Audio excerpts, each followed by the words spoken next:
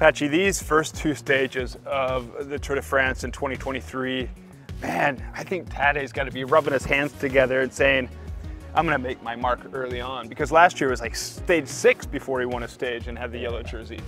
Well, probably this year he will find the perfect scenario to make his magic happen.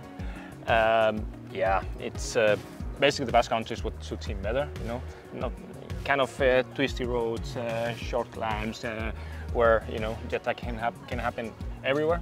This first, especially 2 stages, they suit him really well, especially the first one.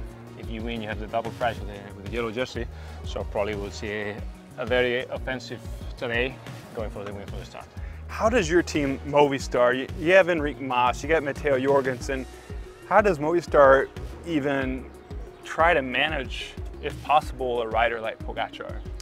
We know that for the moment, him and Jonas are step above Enric, but we are working just to get closer and closer. You know, we have the reference, which is you fight to get closer. We see them racing, we analyze, we kind of try to find some spot where we can say, okay, here we can go and we can try something. But it's just keep working on your things, keep working, getting better yourself, and then just be attentive. We also have, in this case, the advantage that we race home, which is home for us, so we know exactly the roads. We have been racing there, myself, Gente, Enric himself. We have been racing here always, so we really know where things happen. Yeah, and the Basque are passionate about cycling, and they not only love their home riders like Irlanda's or Bilbao, but also superstars like Pogacar. And it must be his charm, I don't know, that piece of hair that comes out of his helmet. He can do it all in week-long, 3-week stage races, 1-day races.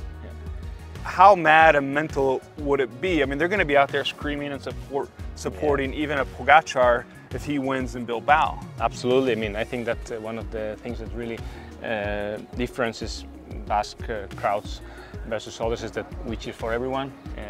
We like cycling, we love big riders, and no matter where they're coming from. Of course, if there's a Basque, we always have some extra motivation, and then we are a little bit happy. But yeah, we appreciate that that big talent is today that will be in our roads, that we will enjoy him and see what he does, because I'm sure he will just play betting all in and try to win. Yeah, probably both stages. Yeah, I'm excited for the show that we're going to have July 1 at the Tour de France in Bilbao.